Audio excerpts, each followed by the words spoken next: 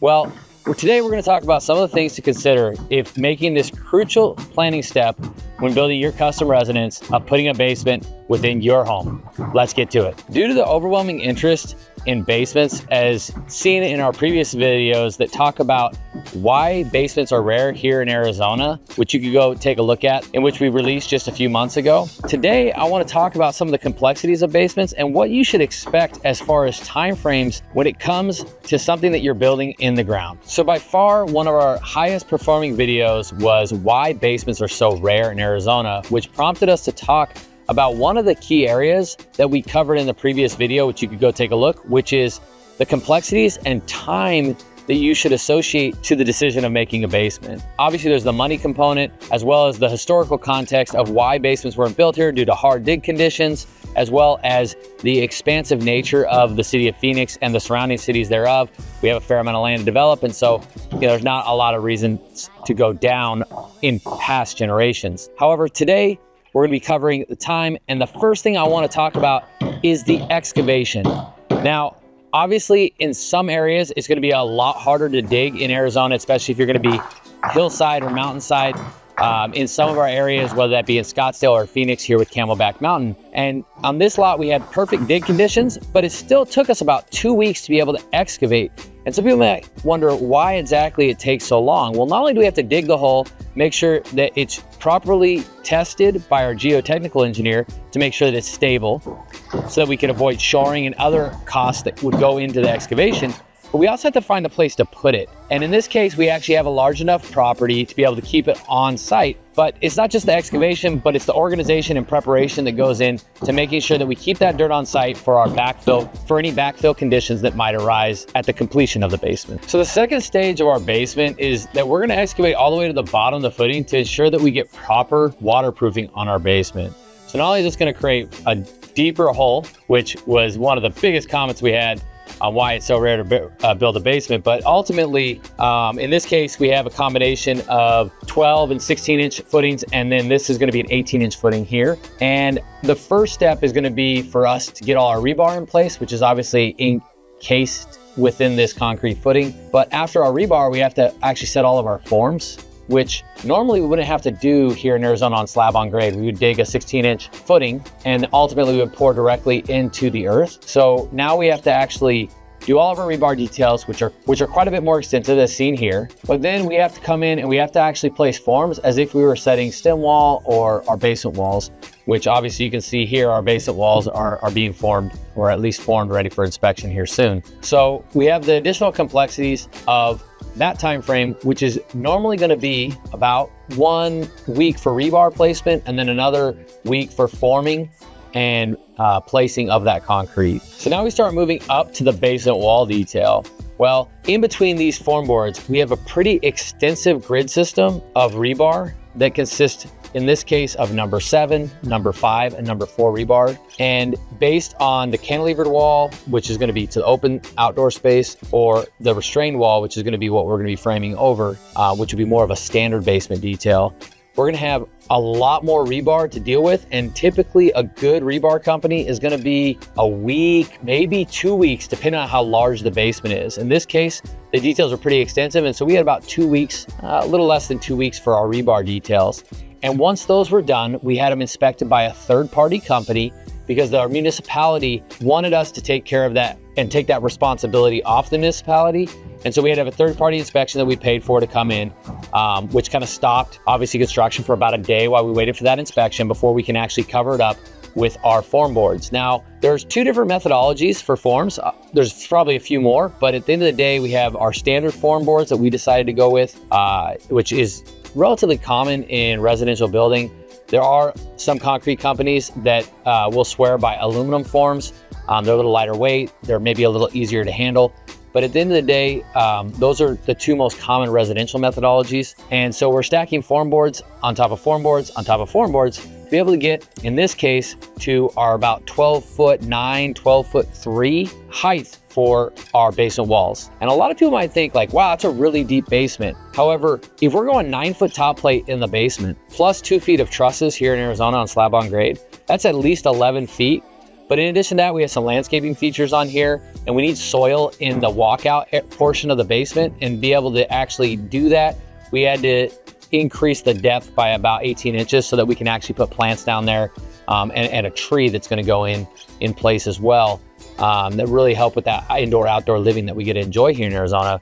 But ultimately, we have another week to 2 weeks of placing forms prior to us being able to call for city inspection, in which they will finalize us and get us ready so that we could place our concrete for all of our basement walls. But overall, this is about a 2 to 3 week, and it could take longer depending on the complexities of the rebar details that are associated with your basement. So before I move on with the next stages of our basement build, I want to talk about some of the complexities that are required to think about prior to placing your concrete.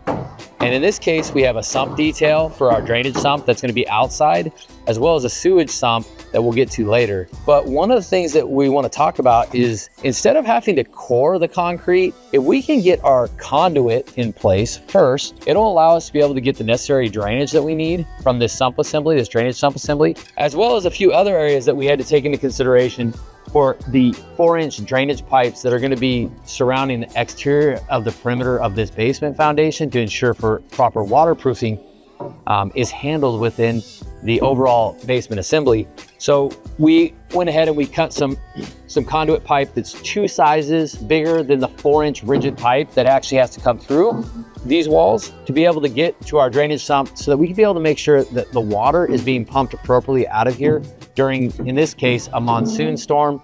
But in some of the wetter climates, it's 100% imperative that you're able to figure out some of these details ahead of time, especially if you have areas where it snows or where there's a ton of moisture content. Think Seattle, up in the mountains, like in Park City, as well as maybe Minnesota and some of the other areas where basements are common. Some of these details have to be thought through very thoroughly at the beginning of the project prior to placing concrete. In addition to these 2 conduits, we have 2 on the far side that help to be able to bring in our sprinkler lines for the landscaping that's going to be going in this exterior indoor outdoor living situation that we have for our walkout patio, as well as low voltage. We want to keep those in 2 separate areas.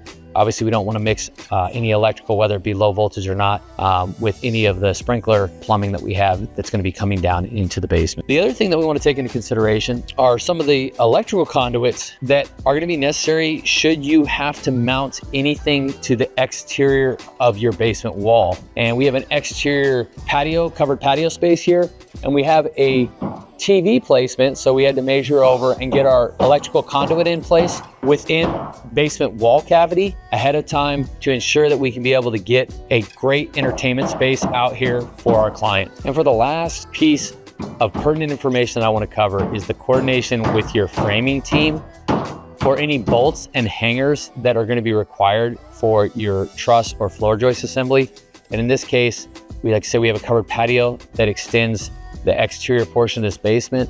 And so we have a bolt pattern for 5/8 inch bolts that have to be embedded 6 inches into the concrete. They have to be placed perfectly in line with what eventually will become a ledger that all of our trusses will be basically attached to, allowing for us to be able to have our living room upstairs and a covered patio downstairs on the exterior of this amazing outdoor basement area. Overall, as you can see, there's a fair amount of coordination pieces between your drainage company, your electrical company, and the structural components that are required for framing that are very important to make sure are buttoned up prior to placing that concrete, because then you're having to retroactively come back in and figure out a different structural solution for some of these things, or additional costs associated with coring concrete, which isn't the cheapest option when you can be able to take care of all those things prior, if you just put a little thought and energy into figuring out the nuances of what you're trying to do to live your best life within your basement. So for most people that are looking at doing a standard basement, they might not have a walkout. And so for this portion, I want to talk a little bit more about the complexities of having the walkout portion of the basement, which in this case is about 1,200 square feet of patio space, some covered, some uncovered, which is really going to make it feel like you have an indoor-outdoor concept and it's not just a hole in the ground or a true basement. It's going to feel like it's meant to be part of the house. What I mean by the complexities of this is that once we strip forms, we're actually going to have to place some additional forms that abut our exterior basement walls for our interior stem that brings us up to our finished floor height. that will allow us to be able to complete our slab assembly and get us to the intended architectural height to ensure that we have our 9-foot top plates that'll be framed on top of our finished slab. So once again, this process is going to take probably another week to be able to get our form boards in place and then get inspection so that we can then place our concrete in preparation to get to our underground plumbing, which we'll get to here next. So after concrete's placed and we strip forms, it will allow us to get to the next stage of our basement build, which will be standard for most basements, which is underground plumbing. So given that this is a fully functioning basement that will actually, in this case, reside half of the family members downstairs, we have 2 bathrooms that are located in this general vicinity where I'm standing. So this is the first bathroom, and then we have another bathroom that's located with a split floor plan down here in the basement. And so now we're gonna have underground plumbing. Now the underground plumbing is gonna travel from this corner over to our sewage sump that will be placed appropriately in our storage closet located somewhere in this region here, which will allow for appropriate slope and drainage for any of our sewage, water that's used for showering or bathing, as well as our secondary bathroom that's going to be located out here by our outdoor patio that will also reside here with the sewage pump. And so ultimately we have another week of work for us to come in and dig appropriately for our trenches, get all of our plumbing set, and get our initial basin for this sewage sump in place. After which we can move forward with what is standard for any slab on grade property, which would be for us to be able to recompact dirt, ABC, and then get our termite protection in place, so termite treatment, and then after which we're able to actually place our slab. And at that point, we have what almost looks like a fully functioning basement, but wait, there's a few more steps that I want to talk about. As mentioned, for any of those of you that are even contemplating doing a basement, it's absolutely critical to think of all the steps that are going to take to get to a point where you can actually start going vertical on the main level. So we finally placed all of our concrete that's necessary for our basement assembly. That's it, right? Well, one of the major issues that got brought up in our video for those that had basements that hated them was water intrusion. And so the waterproofing and drainage step comes after these forms are stripped, and it can be done in conjunction with some of the things that we're prepping inside the basement. But for all intents and purposes, this is a huge piece of the basement puzzle that needs to be thought through by both your architect, maybe your geotechnical engineer, and of course your builder. Prior to any drainage being actually put in place, we need to basically waterproof this concrete. Most people don't think of concrete as porous, but the reality is that water will travel through concrete, and we actually have to have a specialty company here in Arizona since there's not a lot of basement work. And they do more work for retaining walls and large government projects as well as commercial projects. But they also do residential work, and they've been a huge help for us because they're able to 100% waterproof this with a liquid membrane. Our clients decided that they wanted to be bulletproof, so instead of going with a 50 mil, they're going with a 70 mil. So it's gonna be a nice, thick, even coat of a waterproof epoxy membrane, essentially.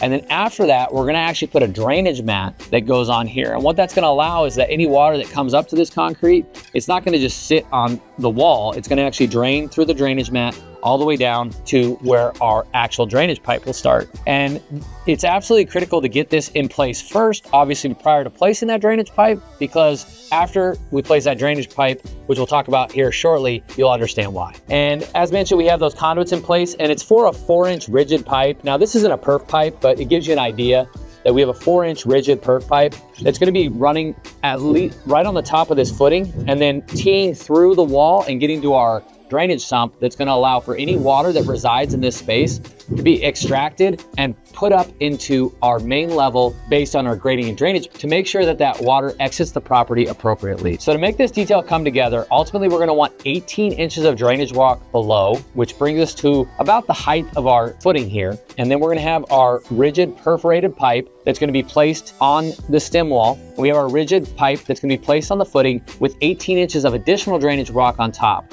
So if any water gets down into this cavity, ultimately it's gonna make its way to our drain, and then it's gonna go into our sump and drain appropriately. In addition to that, we need to have a filter fabric over the top to ensure that it's wrapped kind of like a burrito so that dirt intrusion doesn't ruin that drainage over time. You know, if you had a bunch of water that was coming down and seeping down into the bottom of this basement area, you wanna make sure that it collects appropriately and that ultimately your dirt isn't gonna clog up that filter rock that allows for your drainage to actually work. So now that we have our waterproofing membrane in place, We have our drainage assembly that allows us to be able to get any water that resides in this cavity away from the house. We'll actually be at a height about the top of this bottom panel, roughly. It's about 24-inch panel, so once the pipe goes in place, 18 inches above it, we'll be somewhere in this range. So at that point, we could just backfill and be done, right? Not quite. In this instance, we have to actually brace the interior walls prior to backfilling, or we can choose to frame and put our floor joist or our truss assembly in place prior to backfilling, because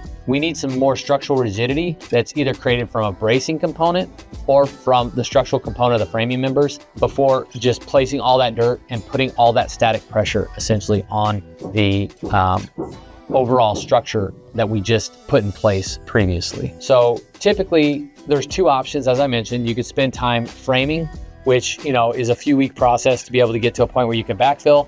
In this case, I think we're going to go ahead and we're going to brace appropriately so that we can then backfill, and then we can be able to frame the house all as one component so that we don't have to bring the framers in two different stages, and they could just really come in and nail it out of the park. So after bracing our walls and or framing the interior of the basement, we'll get to a point where we can actually get to a point where we can make the level at finished grade and allow us to be completed with our basement assembly. Overall, this process takes a fair amount of time. And I know that it was mentioned that some builders are just bad builders because they're not willing to actually build basements here in the Valley, although it makes perfect sense. What I will say is that the cost component of all of these steps really comes into play, which is why most basements are going to be built by custom homes that the client is asking for versus in a large scale development where there can be a lot of unforeseens and coordination pieces